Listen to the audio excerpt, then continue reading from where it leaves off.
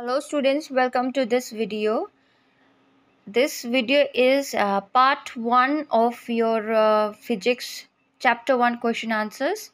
Okay, from this exercise all the answers of those fill in the blanks and choose the correct answer is already given in the book. So we will do only from the question answers. Okay, so number one, define matter. What is its composition? So we know that anything which occupies space has mass and can be perceived by our senses of touch, smell, sight, hearing and taste is called a matter, and matter is composed of tiny particles called molecules. Okay. Number 2, name the 3 states of matter.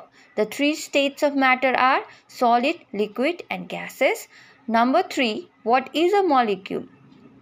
The molecule is the simplest and smallest particle of a substance which can exist independently. Okay, which can exist independently. Number 4, mention one example of each monoatomic and diatomic molecule.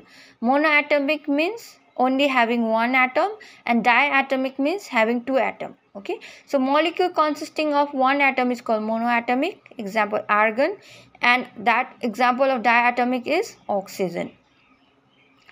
Number 5, what do you mean by intermolecular spacing? So intermolecular spacing means the space between the molecules of the substance. Okay, so the space between the molecules of a substance is called intermolecular space. Number 6, describe a simple experiment to illustrate the existence of intermolecular spacing. Now the experiment is like this. Okay, take some water in a glass and mark the level of water with a marker. Now you put some salt and stir it nicely. Okay, after some time we will observe that the salt has completely mixed with the water, but the level of water will not rise.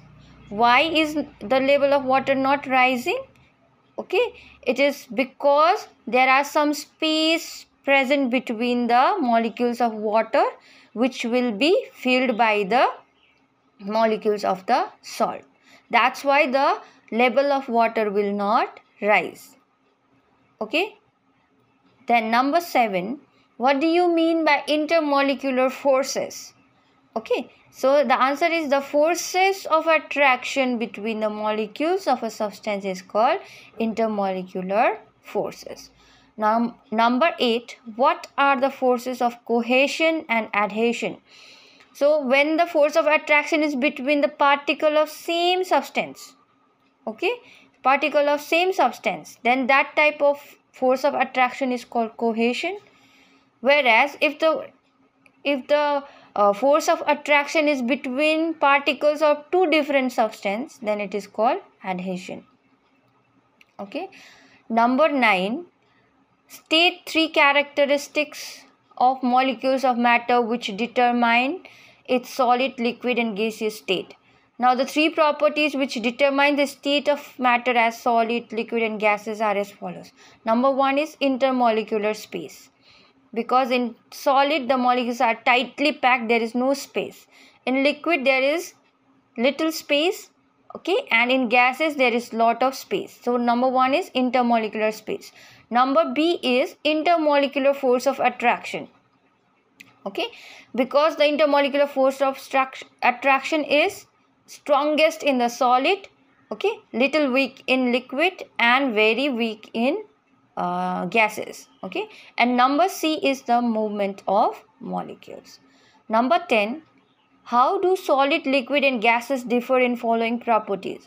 Size, shape and density. Now size, we know that all the substances, whether it is solid, liquid or gases, okay, they are made up of very, very tiny small particles. Okay, shape, only solid substances have definite shape, whereas liquid and gases do not have any shape, definite shape. They take the shape of the vessels in which we keep it, isn't it? Number 3 is density. Among the 3, the solid, liquid and gases, solid is the most dense, then liquid is medium dense and the gases are the least dense. Thank you.